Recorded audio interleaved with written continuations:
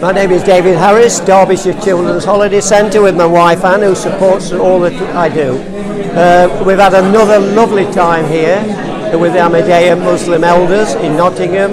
We've seem to have been all over the country recently supporting the walk at Runnymede last year and different receptions, and we always have the most wonderful time. We love the atmosphere, we love the kindness and the love that we receive.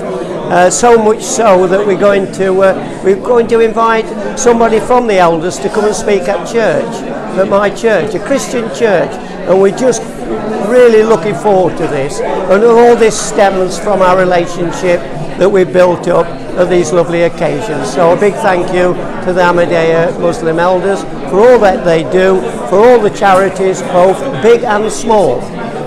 We've got national ones, we've got small ones, we've got local ones from all over the country. So a big thank you